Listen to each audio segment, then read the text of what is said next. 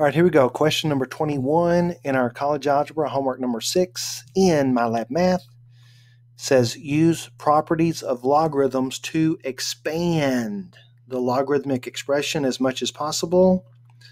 Evaluate logarithmic expressions without using a calculator if possible. Okay, and we all know that anytime it says without using a calculator, they really mean use a calculator. So let's get started. Properties of logarithms. So there are 3 properties of logarithms. There is the product rule. There is the quotient rule. And there is the power rule. And the product rule pretty much describes itself. Product means multiply. So you're looking for if you're taking the log of something that's being multiplied. And here we see that we do have a multiplication. This is 4 times x. And that means that we are going to make use of the product rule. All right, so here's what the product rule says. It says if you're taking the log of things that are multiplied, each one of these factors can get separated into its own log, and a product turns into a plus.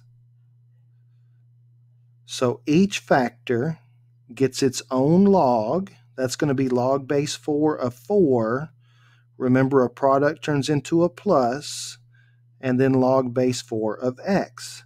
Now, since this first log has no variables, it's all numeric, we can probably simplify that.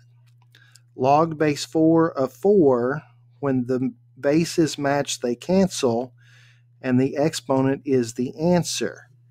And remember I said, use a calculator if you want to. Log base 4 of 4 is 1. So that verifies that our log is evaluated correctly, plus log base 4 of x. This should be our final answer, simplified completely.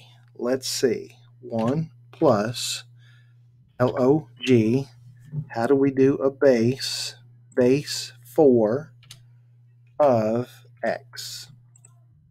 And there you go. I hope that was helpful. If you have any questions or comments, feel free to put them in the comment section below, or you can text me.